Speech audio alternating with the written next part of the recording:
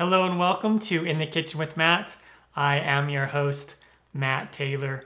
Today I'm going to show you how to eat jackfruit seeds or how to cook jackfruit seeds. There's a variety of ways to cook them. I'm just going to show you one of the most popular ways, which is to boil them.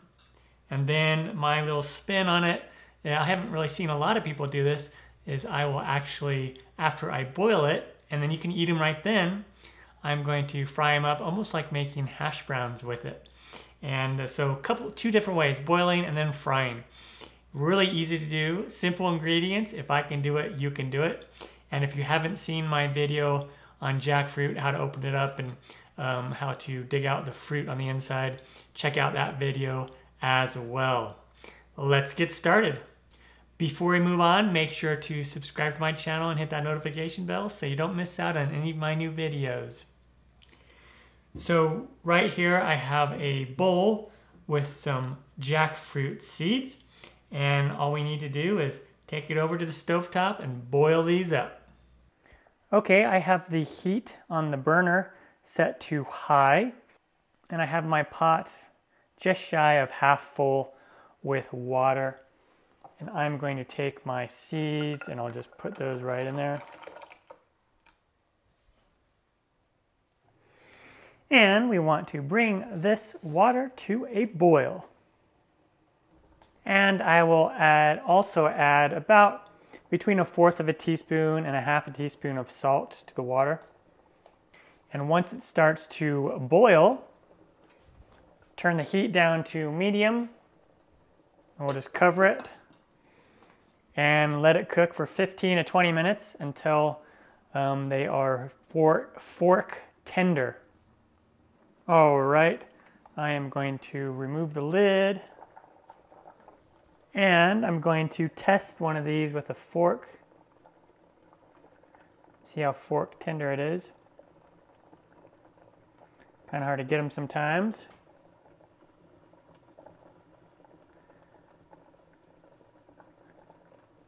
I'm going to let it go for about 5 more minutes. It's a little bit too hard. And I'll just leave it uncovered for about 5 minutes. And you'll notice some of the white membrane part of the shell has fallen off, which is really good. That's what we want because we don't want to eat that. And you can kind of skim them out as this is boiling, or we're going to get rid of them later also when we cool them. All right, I'm gonna try one of these. Great. That went in fairly easy. Good. So I'm gonna turn the heat off. And then I will take it over here to the colander and we'll pour them out. And then once they are drained, let them cool a bit until I can handle them. 15, 20, 30 minutes, something like that. All right, and once they are cool enough to handle, then you want to remove the outer membrane. It was that white part that was on the before. And sometimes it's easier than others to remove it. But you want to peel it off. You don't have to worry about the brown part as much, because that part is edible. It doesn't taste as good, but definitely want to get the white part off. So this part can be a little tedious. It's nice when they fall off during boiling. But see that part right there? We want to remove that. And then you can try to remove the brown part if you want, or just leave it like this. And so now you could eat this like this, and a lot of people just stop right there and then they eat it like this.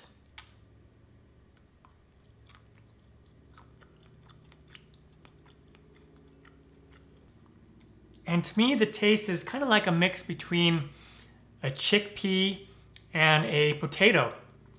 A little bit of a starchy taste, not a very strong starchy taste. You can just like put some salt on there after you peel them and just eat them like a snack. Or what you could do is after you get the shell and peeled them, then you can fry them, which is what I'm going to do. But they're definitely ready to eat just as they are right now. So again, just remove as much of the peel as you can. You don't have to worry too much about the brown parts, but sometimes they come off really easy, like that one came off really easy. An easy way to get that outer membrane or shell off of that seed is to just come in here and cut it in half like that. And then if you just kind of squeeze it, it'll come right out of there. And sometimes it'll pull even that brown part. But the brown part's fine to eat as well. But it comes off really easy if you do it that way. Instead of trying to like use your fingernails and dig around and pull it off.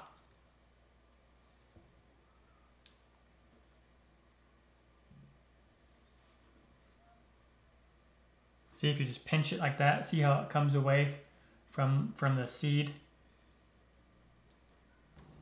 All right, and now they are all completely peeled. I did leave some brown on some of them, and some of them, the brown came off really easy.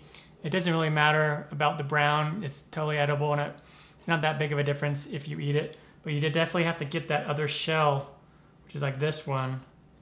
You have to get that one off because that's kind of really hard to eat and not appetizing at all. So there we go. And then, like I said, you could just sprinkle this with some salt and eat it just like that, or take it over to the stovetop and fry it up. All right, I have my skillet here, and I have the temperature set to medium. And I'm gonna add a little bit of oil. You could use coconut oil, vegetable oil, a little more. You could do clarified butter. Just use your favorite cooking oil, depending on how healthy you want to be. So I'm going to let that oil heat up. And once the oil heats up, I'm going to pour these right in there.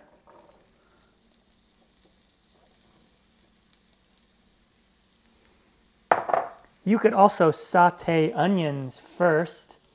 Cook some onions first before putting these in. And I'm essentially going to just treat these like a potato. And they're already cooked and ready to go. And now I'm just going to saute them a little bit, fry them up a little bit. And just get a little bit of color, a little bit brown color on there, just to give it a nice little flavor. And then I'll put in some salt.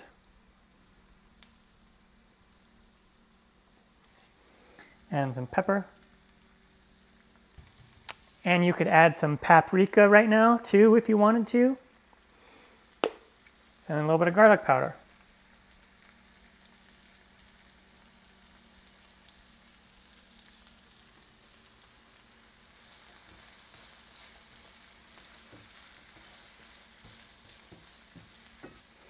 I guess the healthiest way to eat these would have been to just eat them plain without frying them in any kind of an oil.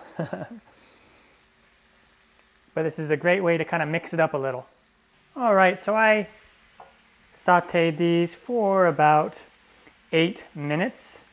And you can see like this one is like brown, and I can tell that it's kind of crispy.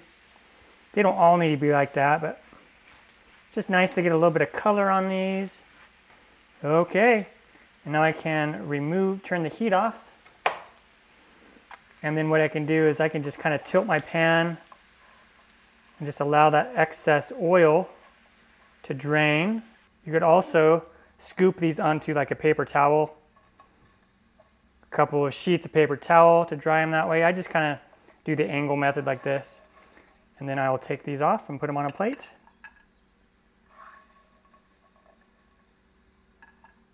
And that is how I prepare jackfruit seeds to eat. Really easy. It is tedious. It takes a bit of time. But if you're one that doesn't like to throw away things like seeds, especially if they're edible, then this is how you can prepare them. You could just boil them and add a little bit of salt and eat them that way. Or after you boil them, you can fry them up. I'm Matt Taylor. This has been another episode of In the Kitchen with Matt. Thank you for joining me. As always, if you have any questions, comments, or requests, put them down below and I'll get back to you as soon as I can. Thumbs up, down the corner, press it. Don't forget to subscribe to my channel and check out my other videos. Take care. Time for me to dive into this. Oh yeah. Mmm. Mmm.